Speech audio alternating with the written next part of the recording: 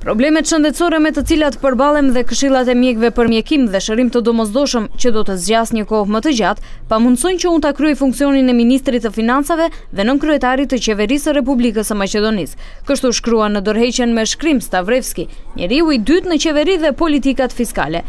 Gjatë 10 viteve të qeverisjes së VMRO-DPMN-s, ai u thoqi me postet më të larta të qeverisë, duke qenë edhe si një nga kreatorët kryesor të programit ekonomik të ish-kryeministrit Nikola Gruevski.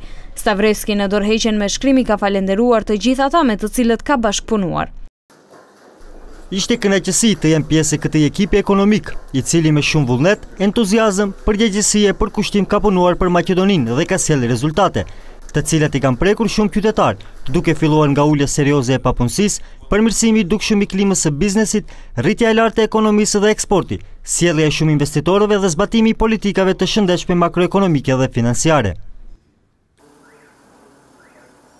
Por nënkryetari LSDM-s Damian Manchevski pas lajmit për dorëheqjen e Zoran Stavrevskit, tha se u vërtetua se po shkatërrohet betoni i familjes në pushtet.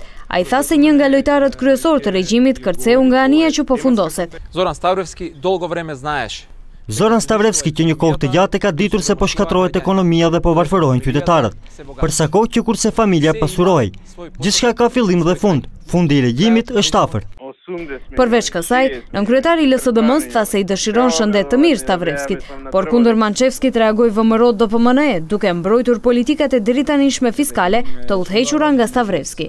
Ministri i deritanishëm i financave ishte një nga aktorët kryesor të materialeve të përgjuara telefonike që u publikuan nga opozita.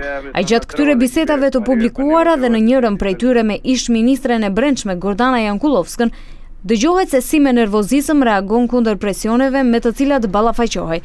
Ai dëgjohet duke kritikuar politikat e partisë së tij, në veçanti ato me projektet për të cilat janë harxhuar shumë para, derisa aty nuk mungojnë edhe kritikat për bashkëpartiakët e tij për keqpërdorime të ndryshme, për dallim nga ministrat që pas publikimit të skandalit menjëherë u tërhoqën nga funksionet e tyre, Stavrevski qëndroi në funksionin e tij deri më sot.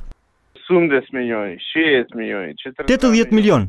60 milion, 42 milion, në druti mbledhja nuk do t'ja dilja, nuk mundem, kjo nuk durohet, dhe tani çfarë do të bëj? Mezi se do të arrej 5 milion t'i kursej, dhe kjo do të më kushtoj shumë nerva.